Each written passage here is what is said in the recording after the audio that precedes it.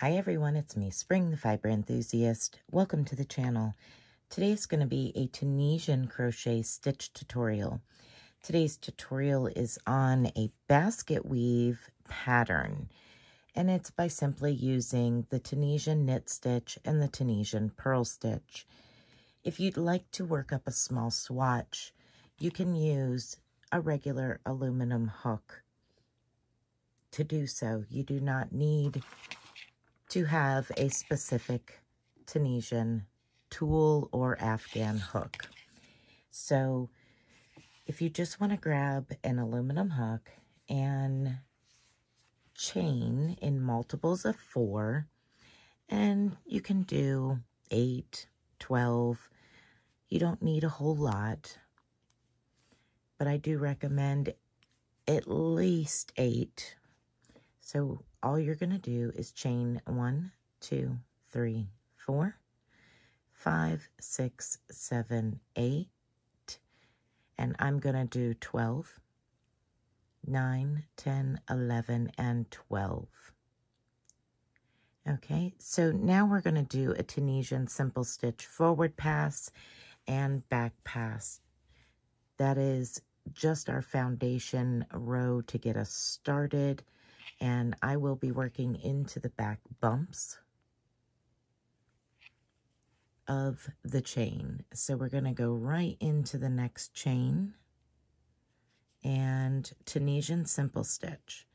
And we're just going to do that, working 1 Tunisian simple stitch into every stitch to the end of the chain. And you'll know that you've done the correct amount if, when you get to the end, you have the same number of loops on your hooks as chains you chained. So I should have 12 loops on my hook when I get to the end. And this first row is always a little tedious, so just work your way down. Once we get past that, it'll be smooth sailing. Now, if you need help knowing how to do the Tunisian knit stitch or the Tunisian purl stitch, I do have tutorials on those stitches, but we'll briefly go over them as I work through the next couple of rows with you. So basically, we're going to have a 4-row repeat. Okay, so now we're at the end. We have 2, 4, 6, 8, 10, and 12. So now I know for a fact that I have the correct number of stitches. I'm going to do the reverse pass, standard reverse pass. It'll be used all the way through. So we're going to yarn over and chain 1, then yarn over and go through 2, yarn over, go through 2, and continue that repeat until you have exhausted all but 1 loop on your hook. So here we go. Once we get to the end here, you have now completed your setup row. Now we're going to begin our 4-row repeat. To start with, we are going to Tunisian purl stitch each of the first 2 stitches. So we need to bring that yarn in front of our hook, go under the next vertical post, next vertical stitch, bring that yarn down and around behind our hook, and I just take my thumbnail and kind of hold it in place down here below the stitch, yarn over and pull up a loop. We're going to repeat that one more time.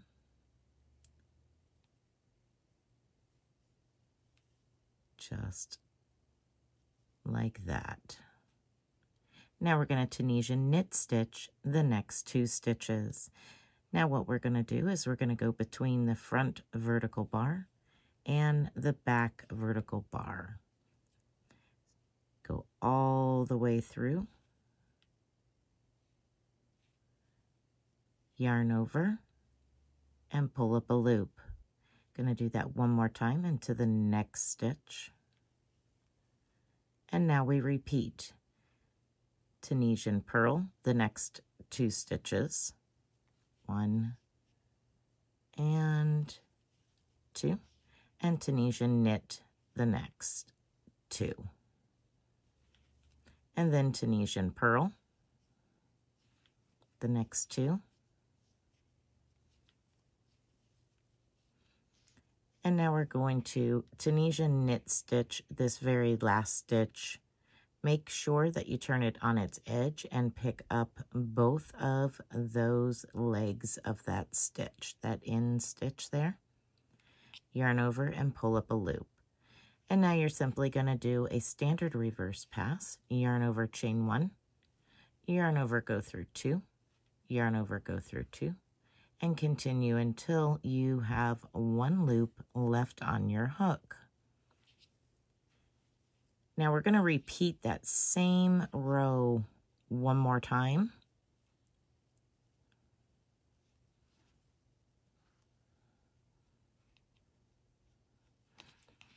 Okay, so now I've made it to the end, and we're going to repeat that. Tunisian purl the first 2 stitches.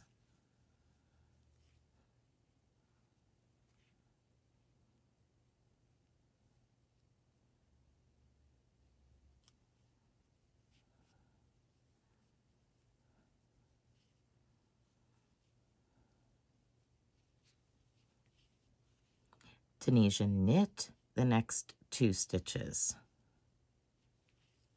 And repeat. Tunisian purl the next 2. Tunisian knit the next 2.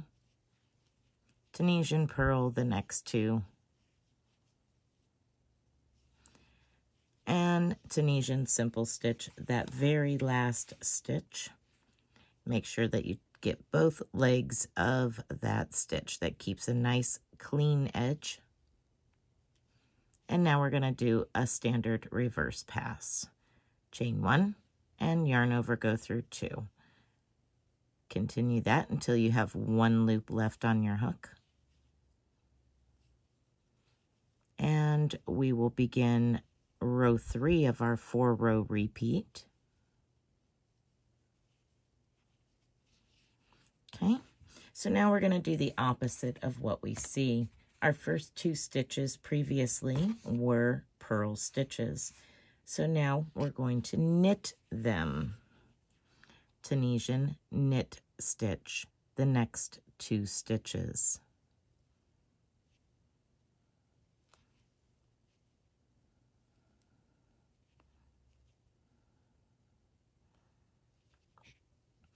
Tunisian purl stitch the next 2 stitches.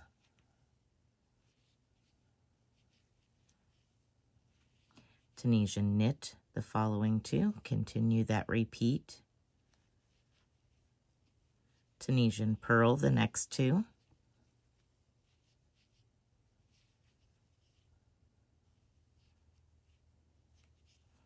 Tunisian knit the next 2.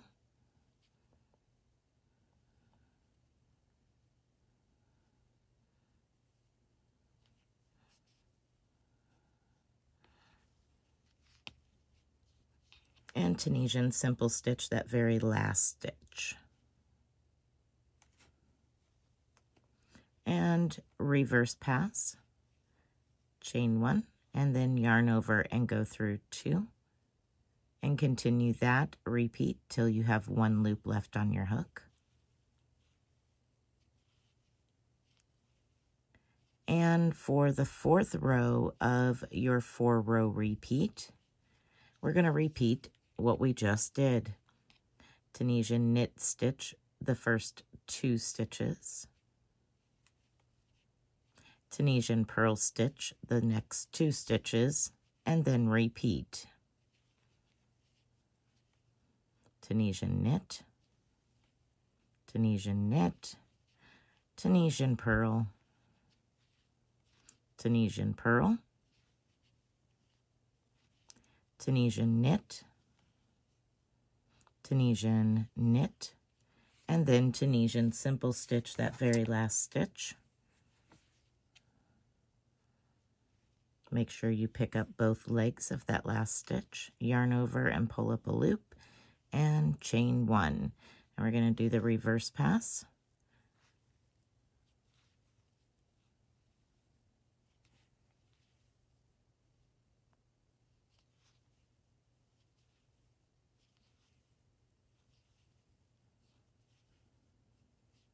And then to continue this pattern, you would start with row 1 again and work rows 1 through 4, continuing to repeat, alternating back and forth from your purl stitch to your knit stitch.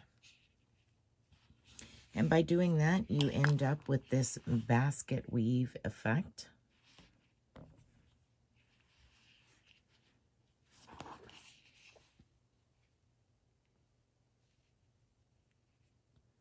Okay, I hope that you have enjoyed this tutorial.